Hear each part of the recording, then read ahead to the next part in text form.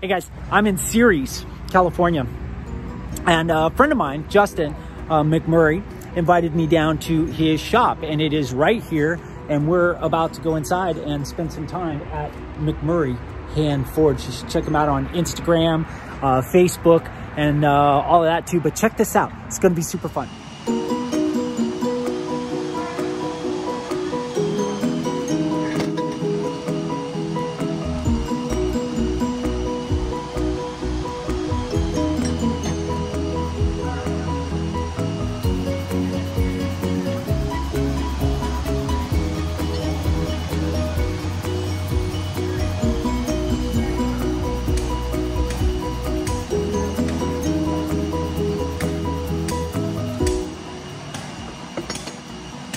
Gone away from being the craft that has built the infrastructure of the world, and it no longer is relied on for that. And so what that means, though, is that it can do one of two things. It can either fade into obscurity, which is a very real risk, or it can blaze into glory, being yes, an arcane art form, but a very good, very valid art form. So, and its pedigree is one that I think lends it more, I guess, credence, I should say. I'm struggling to find the right word. Than even some modern art forms. Not to discount modern art forms, but there's something to be said about a craft that is arguably over 3,000 years old, still being a valid craft today.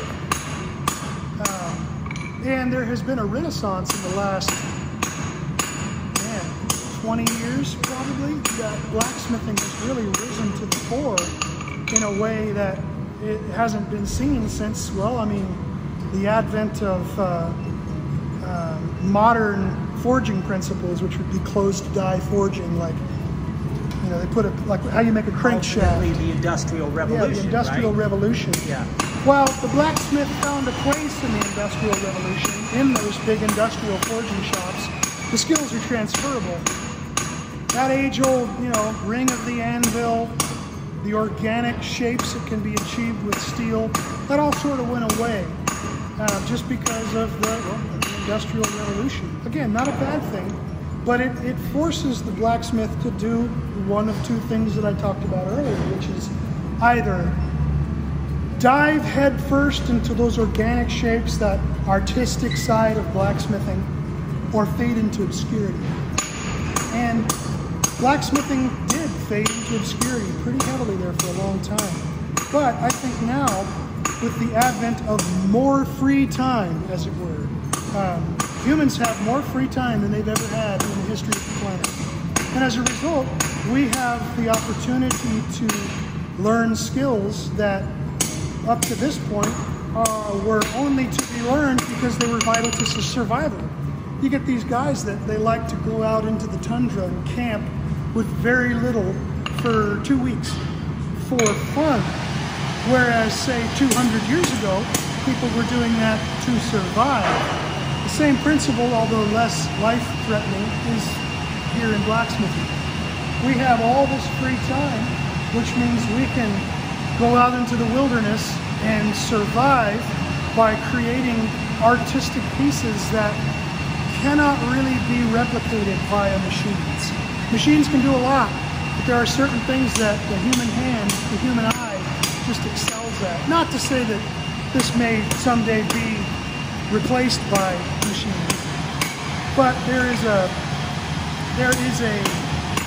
certain romance to a piece of forged iron, especially an old piece of forged iron, that is not to be found in something that was, say, CNC milled, or just in the same way as recently I saw an ad on Instagram, of all things, for artificially intelligence created paintings, where it's a program that creates a painting, and while they're neat looking, it's difficult for me to call them art because there is no human element in them, and it's quite obvious that there's no human element in it, because there's an uncanny valley sort of thing going on there, where it, say this artificial program decided to paint the form of a human. It doesn't look like a human. It's very strange. But I think that although to a lesser extent is true with metalwork, in that humans have an eye for things that I don't know that a machine could ever have. Now, of course, you know, CNC is programmed by a man, so there's definitely art in that, but it's a different kind of art, you know. I may be biased, though, because I love this craft. So you're noticing that if you strike the anvil, it wants to feed you that hammer. That's the rebound. So what that is that's the hammer, but the anvil doing just as much work as the hammer.